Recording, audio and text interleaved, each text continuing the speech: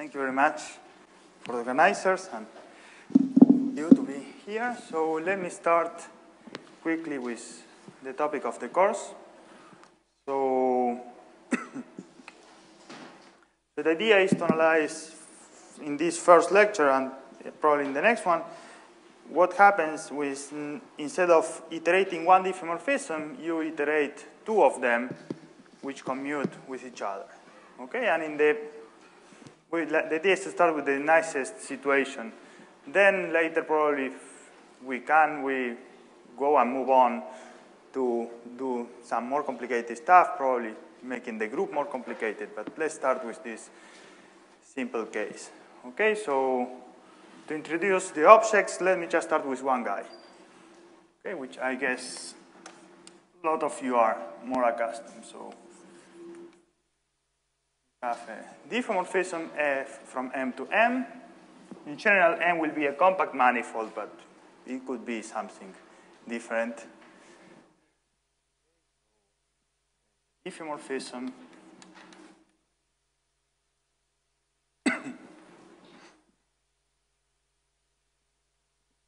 and when we study these guys, there is one notion which is called hyperbolicity, which is very useful to understand them. So there is the ultimate hyperbolicity assumption, which is the Anosov condition. So let me define it.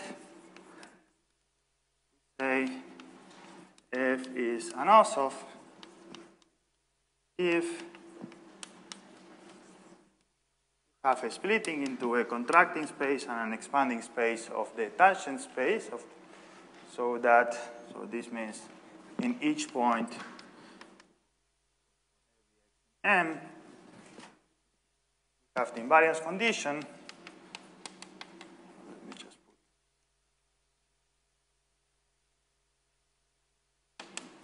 so this is the first condition, and the second is the contracting and expanding property.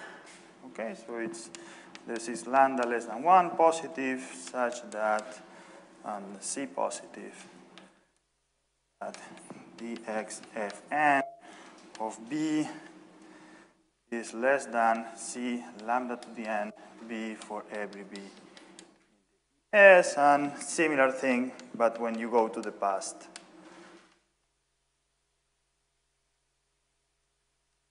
Every B in EU and n positive. So when you go to the future, you contract on the stable. When you go to the past, you contract on the unstable. Okay, and the ultimate example of this guy is the matrix. This, which has eigenvalues lambda 3 plus, well, this should be the other guy. Well, lambda plus minus square root of 5 over 2. You have the eigenspaces ES plus EU associated to these guys, which you can compute quite easily. So this is the U guy, this is the ES gas. Here you have the unit cube. This is not supposed to go through this diagonal. This is supposed to go. Okay, let's try again. This guy is supposed to go this way. Okay. So these are the eigenvalues. So this is the 1, 1, the 0. This is the unstable. This is the stable eigendirection. Okay. So, and since the entries of this guy are integers, we can look at it as acting on the torus T2, we just use the same letter for the corresponding guys. So here T2 is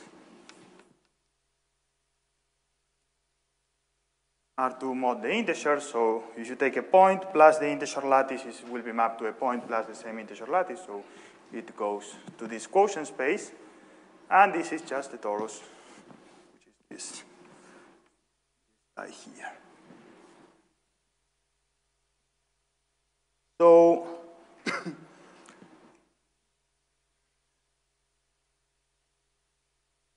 this space is stable and unstable. You can put it just by translating over every point on the torus, and you will have your decomposition you are looking for here, and you will have the contraction. You can take the lambda here to be exactly this lambda minus appearing here, okay, which is the contracting guy. And 1 over lambda minus is exactly the lambda plus, so you get exactly this condition, beautiful condition here. Now, this is a good example to understand, and you have a lot of properties, so it has a lot of invariant measures, you have a lot of periodic points. So, for example, you can show that the periodic point of f coincides with the integer points. F is A. The rational points of the torus are exactly the same as the periodic point. You can put it as an exercise if you want. It's a simple one. It's the first exercise. So this already gives you a lot of invariant measure, because if you have a periodic orbit, then you can put equal weights, so 1/4, 1/4, 1/4, 1/4 here, and you have an invariant measure already. Also, the fact that the determinant of this matrix is 1 makes it this map area preserving. So it's area preserving on R2, and you have the natural area measure on the torus T2 that is also preserved. Okay, so this is also nice. You can prove ergodicity of the area measure using Fourier analysis, which is very useful. We are going to discuss very little of it later. Not for this map, but for a little bit more general than this. So higher dimensional analogous of this. But one problem that it has is the following, which is the second exercise, which says that if B is here, so these are integer matrices determinant 1,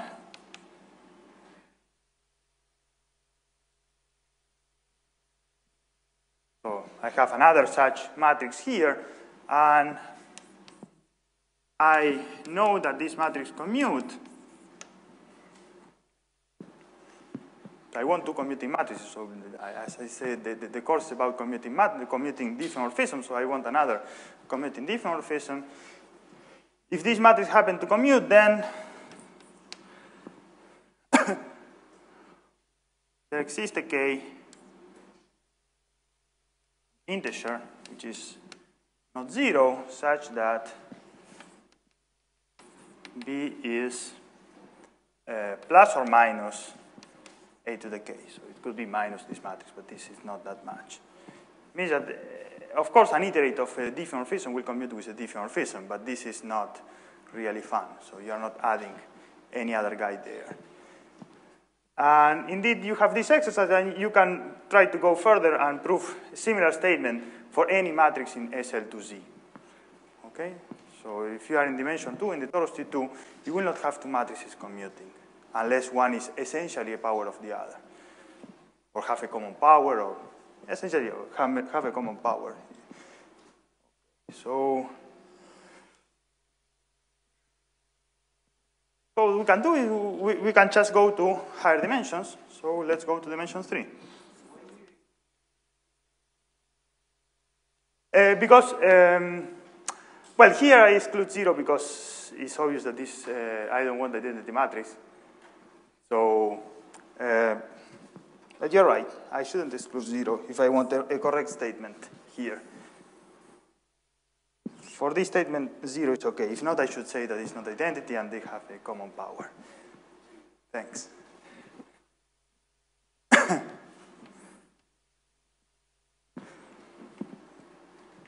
Okay, so now I take a matrix in SL3Z and I looked at this matrix.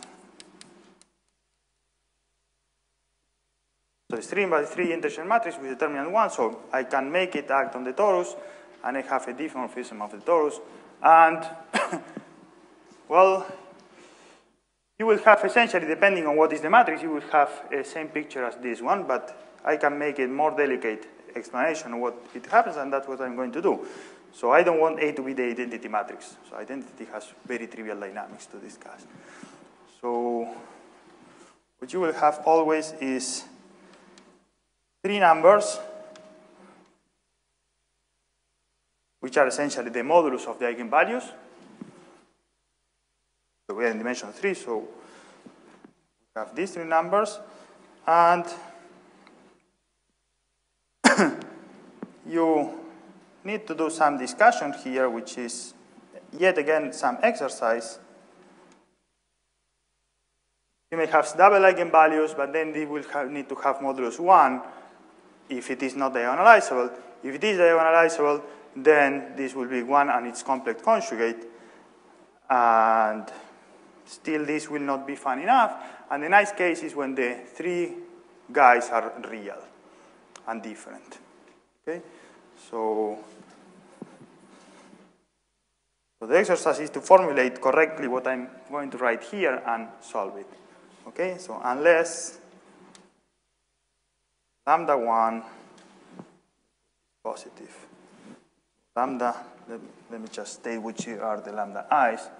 So lambda I are modulus of eigenvalues. Then the statement is unless lambda 1 is larger than lambda 2 is larger than lambda 3, lambda I different from 1, all of them, we are in a situation like this, or completely non-hyperbolic.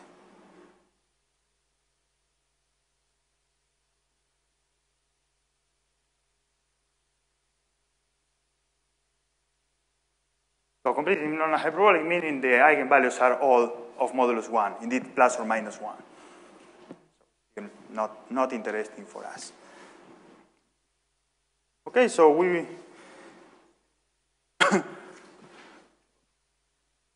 so this exercise will tell you that if you really want two commuting guys, you want three real eigenvalues, the three of them of modulus different from 1.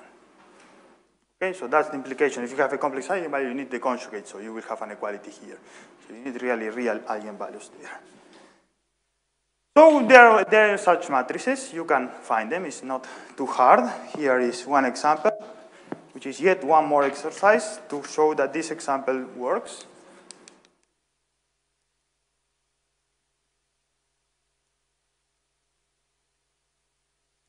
Take this matrix. It has determinant 1, I hope, and its eigenvalues are all reals. 2 are larger than 1, and 1 is between 0 and 1. Okay, and you have the matrix B. You can put 2 identity minus A. This will commute with A trivially. It will have determinant 1, and the property, if I make my computations correct, if not, you can try to fix them and find the correct guy. So property, if A to the K times A to the L is the identity, KL different from the 0, 0, I'm sorry, KL in Z, then KL equals to the 0, 0. The only way they are a power of the other, and that's absolutely nonsense. Now it's better. So if they have a common power, so to speak, then it's because you are doing the trivial thing. So then I have genuinely a map from C2 to SL3C, which is taking K and L into this power. And what this exercise tells you is that this is a one-to-one homomorphism. Well, let's call it rho.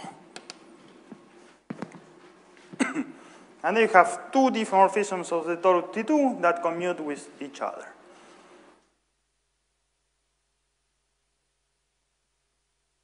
Okay, now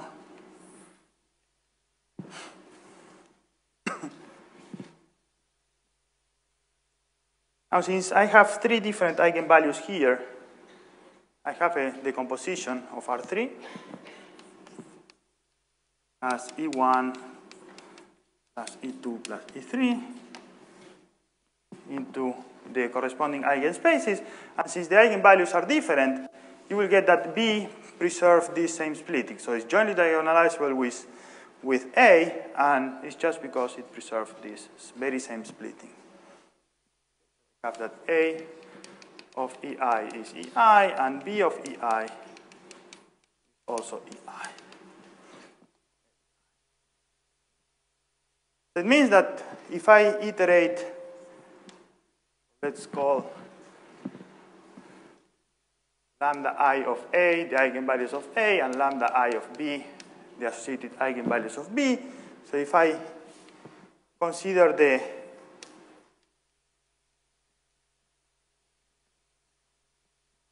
iterate of these matrices on a vector B1 on the direction E1, then what I will get is lambda 1 of A to the power K times lambda 2, lambda 1, of B to the power L times B1. I get multiplied by these numbers. So that's how this guy is acting on these spaces. So this is for every B1, the E1, and the same happens with the E2 and E3. Now, since these numbers, this is yet another exercise. Since these three numbers are real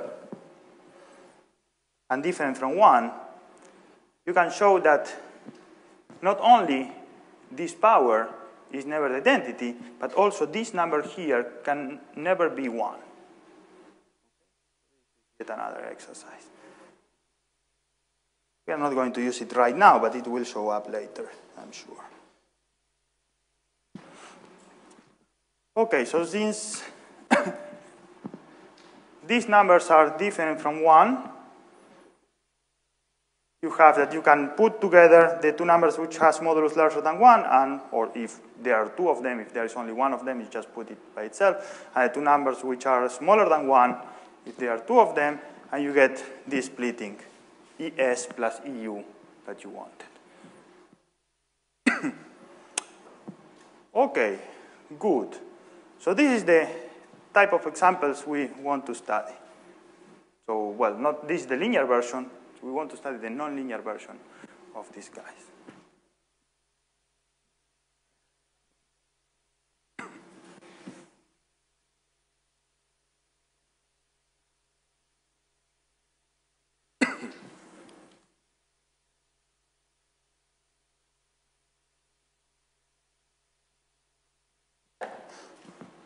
Let me move forward and define what are the Lyapunov exponents.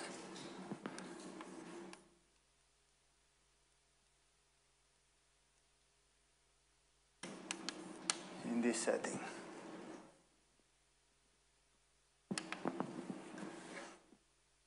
Okay, so we have this splitting of R3.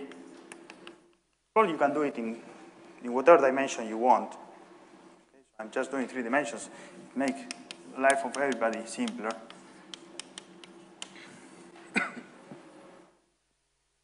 I have this split into 3 spaces, and I can define associated functionals from C squared into R, which is chi I of a point in C squared will be the logarithm of the absolute value of lambda 1 to the A to the K times lambda 1 of B L. So it's the logarithm of the absolute value of the number I am multiplying there on the EI direction. Okay, and this is what is understood as the Lyapunov exponent. In general, when you are lucky and you have eigenvalues, the logarithm of the eigenvalue is the Lyapunov exponent. And here you have this nice eigenvalue on these directions, and the logarithm of the eigenvalues is this Lyapunov. But now the Lyapunov exponent is not just a number, it's a functional. Because I'm playing with C squared guys, so I have really a functional. So let me put here my R square, and inside the R square is a C square, of course. And I have three functionals. The one corresponding to the first direction, the one corresponding to the second direction, and the one corresponding to the third direction. So I can naturally extend it to the linear map.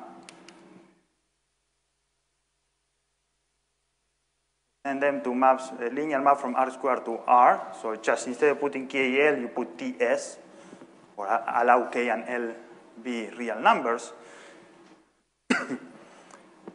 And then I have this linear function, and the linear function is essentially determined by the kernel of it plus some normalization. Okay, here the normalization will show up later, but the kernel is very important for us. No? Kernel of the chi1, say here is the kernel of the chi2, and say here is the kernel of the chi3.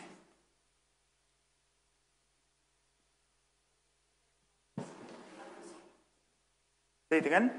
What is the index? It's a 1. It's also 1, yes. So the subindex, well, is an I. I'm sorry. This should be an I, and this should be an I. So the subindex correspond to the direction on you are applying your dynamics. Okay, in this splitting here, E1, E2, E3. So then, once you have these kernels, another very important information is to which side of the kernel your eigenvalue, your Lyapunov exponent is positive or negative. Okay, let's say, I should have done this computation before. So let's say this kernel is positive to this side and negative to this side. Then I hope I can do this second guy positive to this side and negative to this side. Then if I do this, this should be probably negative to this side and positive to this side. I hope this is fine. So the very important observation here is chi1 of n, so for every n in C square, chi1 of n plus chi2 of n plus chi3 of n. Okay, what happened with the sum of these three guys? This is the logarithm of the first eigenvalue plus the logarithm of the second eigenvalue plus the logarithm of the third eigenvalue. So it's the logarithm of the product of the eigenvalues. Determinant is 1, so the product of eigenvalues is 1. So logarithm of 1 is 0. So the sum of these three guys should be always 0. Which means that if two of them are positive, the third has to be negative. So you cannot have the three of them positive. And I hope I made things in the right way, and you cannot have three positive. So a point here where the three guys are positive. Now, what happens if you sit in one of these lines? What is the kernel? So if this is the chi1, the kernel of the if you are in the kernel of the chi1, it means chi1 is 0. Chi1 0 means the eigenvalue is 1, or has modulus 1. Here are real numbers, positive real numbers, say. So if the modulus of the eigenvalues is 1, so the guy is 1, which shouldn't be possible unless you are irrational. So this means that this line will be totally irrational. Okay, so it's not a rational line. This needs to be proved, but it's yet another exercise. There is no integer point on any of these kernels. It's not that bad. You can do it. Okay, so these are called, so you have here determined three different, well, several cones. Let's say, oops, it should go all the way up to here. So these cones with the associated guys. Here. These three coins, and these are called Veil chambers.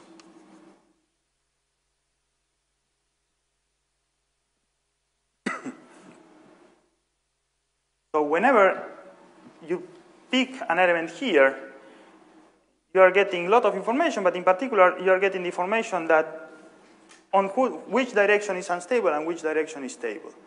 If you are a plus, plus, minus, so meaning the first is positive, the second is positive, and the third is negative, then you have that this and this are unstable, and this is the stable guy. Okay, and in this way you can look into these combinatorics and distinguish what will be the unstable space and what will be the stable space for these guys. Okay.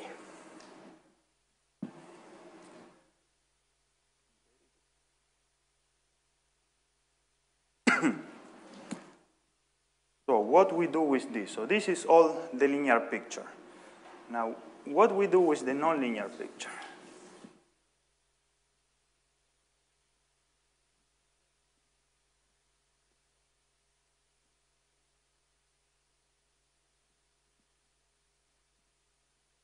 Nonlinear picture.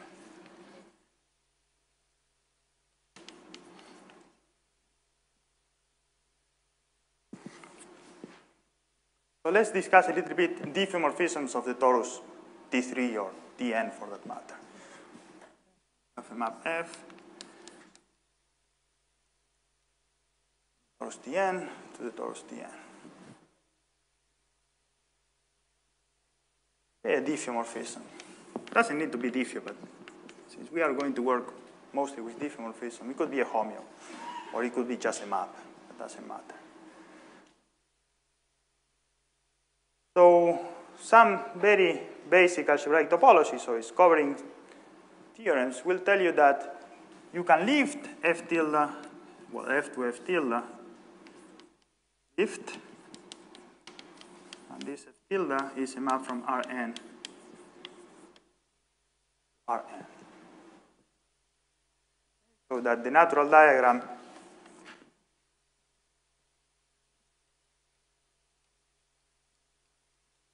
here you have the canonical projections. Diagram commute. This lift is not unique, but let's not worry about the non-uniqueness now.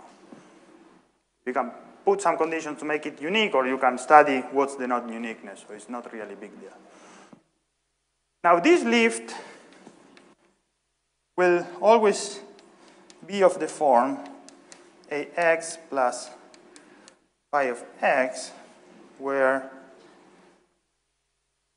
A is an n by n, so I said it's a diffeo, so it's invertible integer matrices where the inverse is also an integer matrix. Okay, so essentially its determinant is plus or minus 1. So integer matrices with determinant plus or minus 1. And the phi function satisfies that phi of x plus n is phi of x for every n. So it's Zn periodic function. So you can always write this diffeomorphism, so the lift, as a linear guy plus a periodic guy. So being periodic means, in particular, this bounded, okay? While the linear map is a linear map, so it's not bounded at all. So it means that if you look Rn close to infinity, you are moving by a huge linear map, and then you are moving a bounded amount. Okay, so it's a bounded perturbation of a linear map.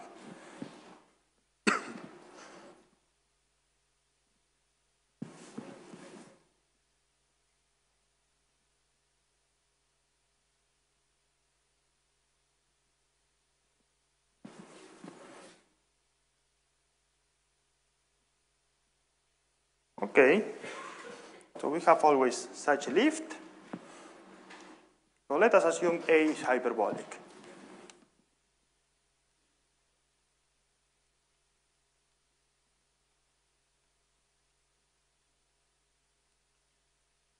So it's an Anosov matrix. So it means that Rn can be written as this EU, and have that the norm of A to the n is less than z lambda to the n. Oops, restricted to the stable part.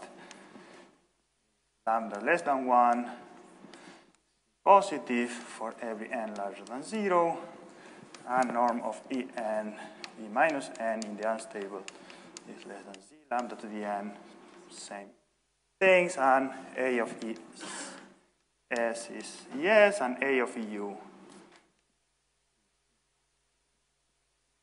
it's the same as with an also. So the transformation of the torus associated with the linear is an Anosov diffeomorphism, and there is your splitting. So what can we say about the F? Can we say anything about the F just from these conditions? So this very condition we start with. Indeed, we can say a lot. We can say that F has a fixed point. This is yet another exercise. Prove that F, in this situation where A is hyperbolic, F will have a fixed point. You will have a huge amount of periodic orbits also. And indeed, you have a little bit more. This is a theorem by Franks, from Franks, the 70s or 60s probably, that says that in this framework, there exists H from Tn to Tn, continuous, homotopic to identity,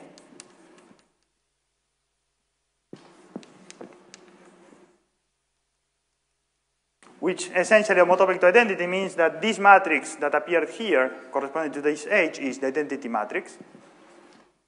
And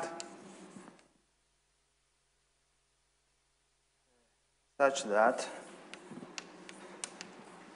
H compose F is A compose H. So the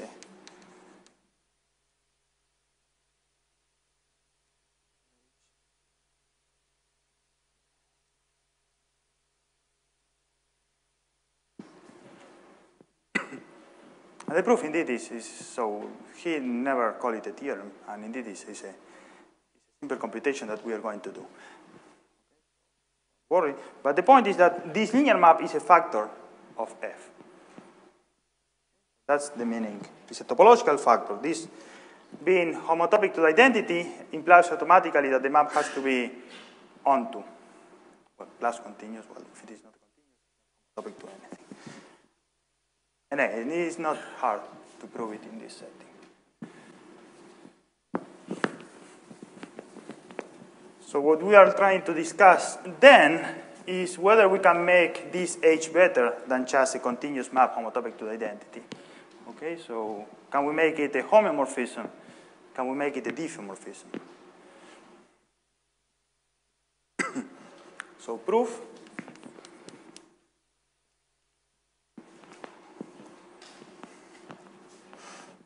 So we have contraction and expansion. Let's have this lift AX plus some phi of X, and let's look for H of the form identity plus some U of X, where U of X is the same as U of X plus N for every N.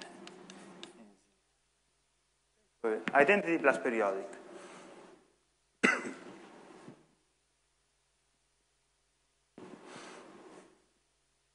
So we put the equation. H compose F is A compose H. This is the same as, well, I will do it maybe a little bit faster, you can do as an exercise the slow motion. So this is F plus U compose F is equals to A plus,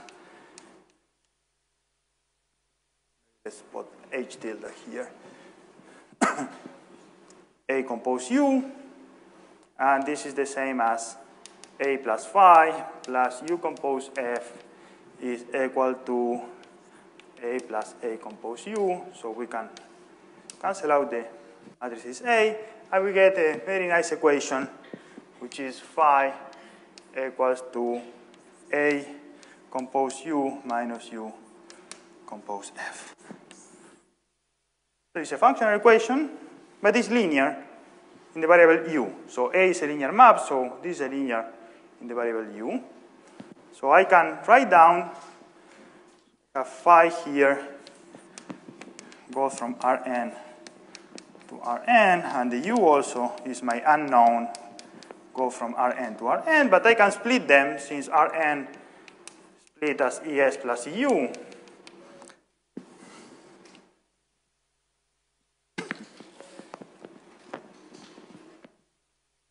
I can split this Rn as ES plus U, so I can look to phi S from Rn to the ES space and US from Rn to the ES space, and the same thing UU and phi U. Okay, I will do just this part, the other part will be exactly the same. So I can put S's here. AS means to the stable part of the A. Let me just multiply this by this vector. Maybe let's remove this, it's not really needed. So this is your functional equation.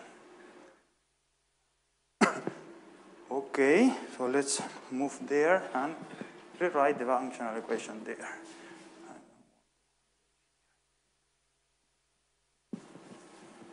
Even though I don't have too much time, but anyway.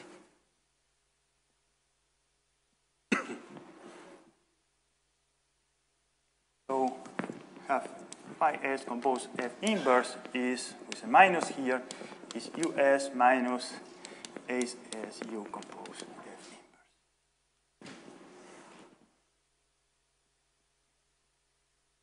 Okay, so that's the same equation. So how I solve this equation, I can solve it explicitly. If you think that this operator, L of US equals to AS US compose F inverse, composing with a map here in the C0 topology is an isometry. So as soon as this function is onto. And AS is a contraction. So this is a contraction, and what I'm having here is identity minus L times US. So we know how to take the inverse of this guy. So I minus L inverse is sum of L to the K larger than or equal to 0. I can just write explicitly the solution. So I will get that US will be minus sum K larger than or equal to 0. I don't want to put this here. A to the K phi S compose F to the K.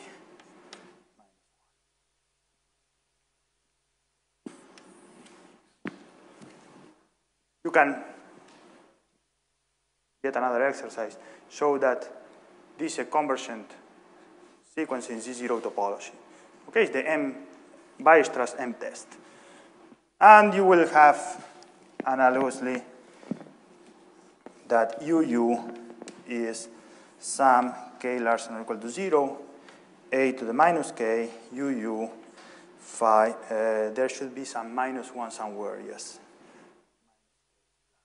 Here, and this is a plus 1 here, and a K.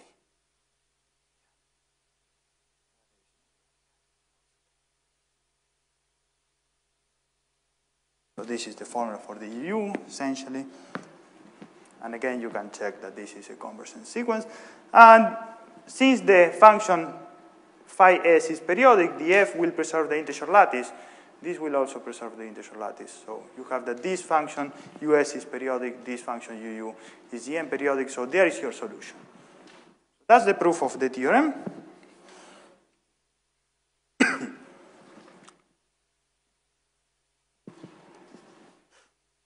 Now, how to make this H better than just a continuous map?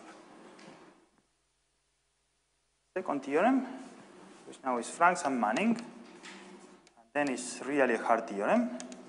I'm not going to prove it. That says that if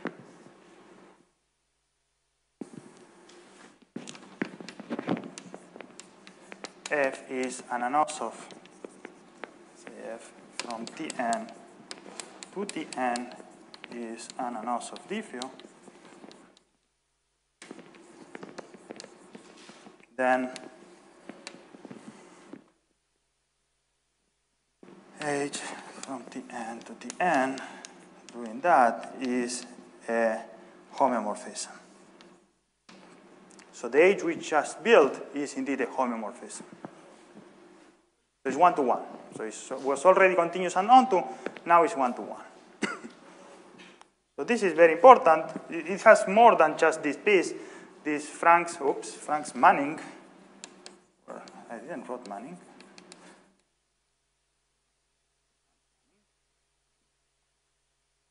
So part of the statement, which we will not care much, is that the matrix A is indeed a hyperbolic matrix. If F is an of diffeomorphism, then the matrix A is indeed a hyperbolic matrix. This is part of the theorem, just not only assuming that. Okay, now comes the next question. Can we make H a diffeomorphism? Even can we make it absolutely continuous, meaning it takes Lebesgue measure 0 to Lebesgue measure 0? And the answer to both questions is, most of the cases, no. You cannot make these guys not even absolutely continuous. And you can see easily that you cannot make it a diffeomorphism, just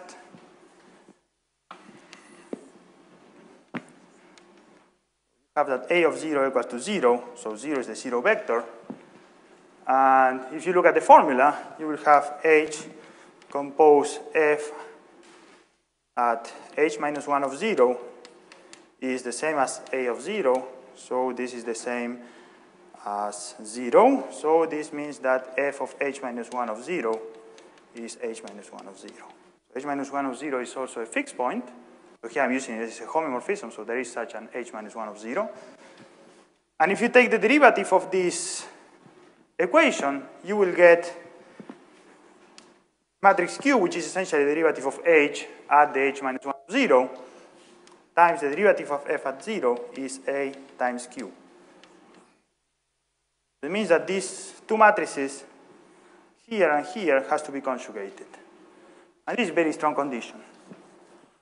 Okay, you can write easily perturbations that will kill this property. Most likely it's not. Now the theorem that still you can do something when you have the two commuting guys.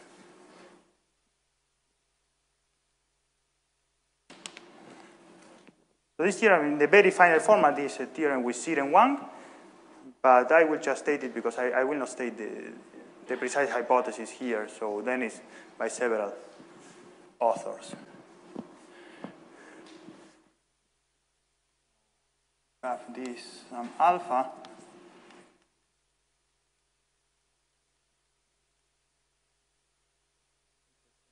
Three, 1 to 1.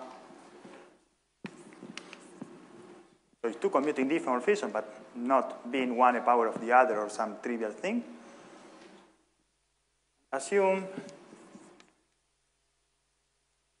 this n naught such that alpha of n naught is Anosov.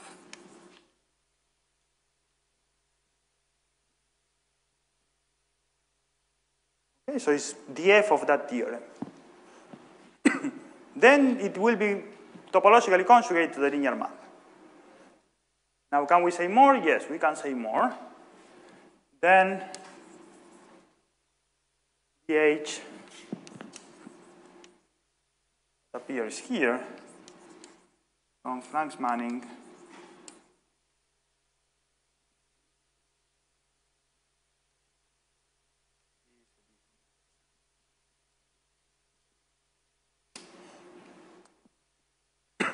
okay, and indeed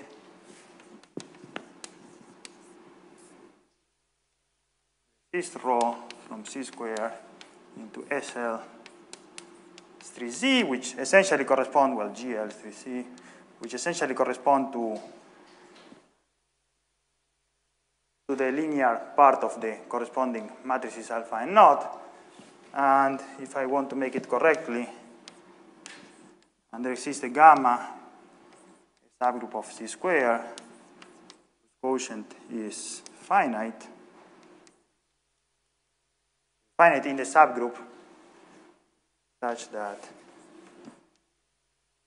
alpha of H compose alpha n is rho of n compose H for every n in the gamma. You know, there are affine guys which you cannot make linear. So this is some subtlety, but this is of minor effect. Probably it will appear clearly later.